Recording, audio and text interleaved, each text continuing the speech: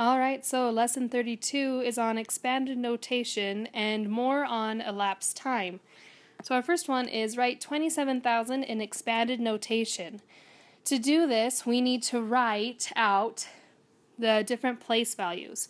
So our first place value here is the 2, and that's in the 10,000ths place. So to write that portion in expanded notation, we're going to write 2 times 10,000. Okay? Now we need to add the next place value, which is the 7 here. So it's going to be plus 7 times, and it's in the 1,000ths place. So it's going to be 7 times 1,000. Okay? And that's how you write it in expanded notation. Now if you look, the rest of the numbers are zeros, so we don't have to write those out, because we don't need to include those. Okay. So on this next one, we have it already written in expanded notation. We now need to write it in standard notation. So to do that, we need to look at each one. So we have 5 times 1,000, so that's going to be 5,000. Okay, put the comma in. 2 times 100 is 200. And then 8 times 10 is 80. And we know we're not going to have anything in the ones place because we don't have anything up here in the standard notation, in the expanded notation, to tell us what the ones place would be. Okay, so this next section is on the elapsed time. This one's a little bit more difficult because it has to deal with time instead of years. So just to remind you, the equation will be the later time minus the earlier time. Okay, and that'll give us our difference.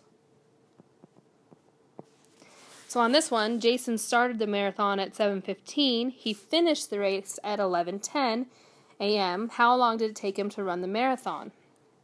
So we need to do the later time, which is 11:10. So 11:10 minus the earlier time, which is 7:15.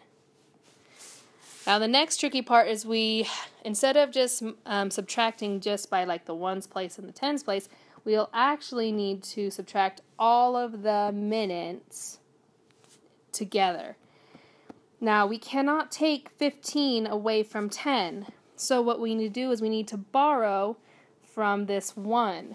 So just like normal, we would cross this out and that would become a 0. Okay, so it's now 10 o'clock.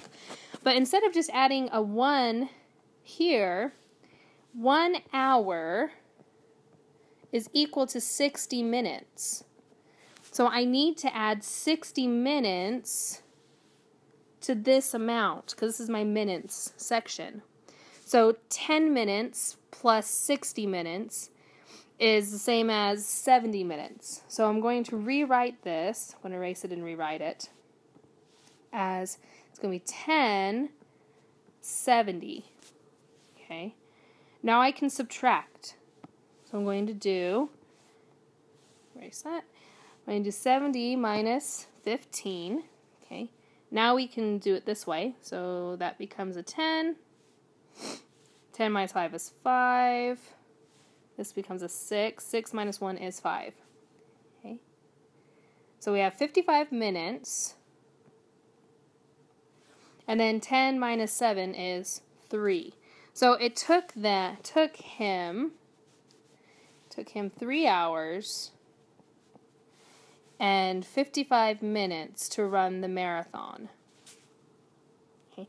The biggest thing to remember is when you borrow from your hours, you have to add 60 minutes to your minutes column. Okay. And that's it. Thanks for watching.